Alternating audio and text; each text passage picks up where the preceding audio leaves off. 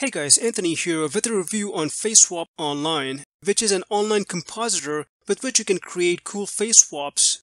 Let me show you a few examples. So here you've got a Donald of Arabia, Donald Clinton, and Hillary Trump.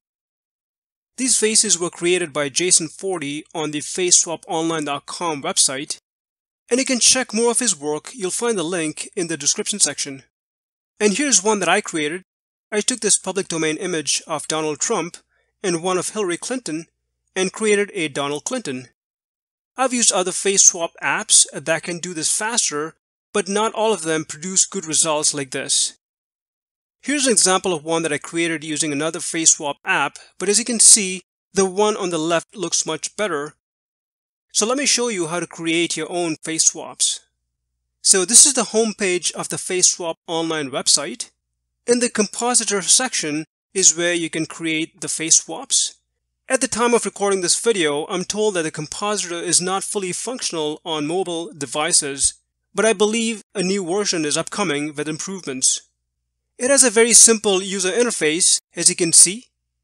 There are two buttons here, File and Insert.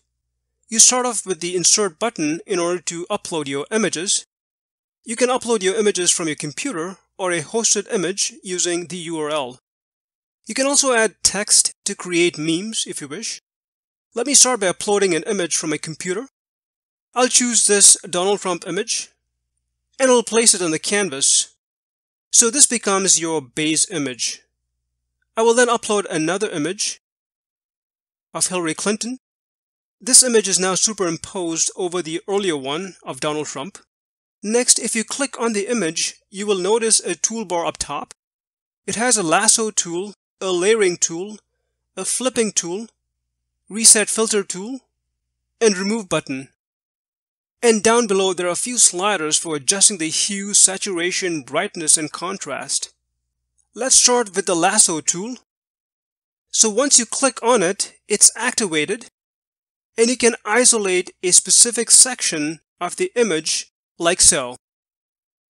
So now we're left with only the cutout portion of Hillary's face over top of Donald Trump's image.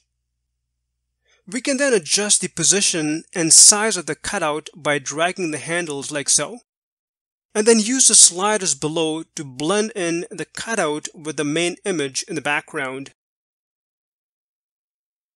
But you can still use these edit points to fine-tune it like so, as well as the feather slider at the bottom to blend it even more.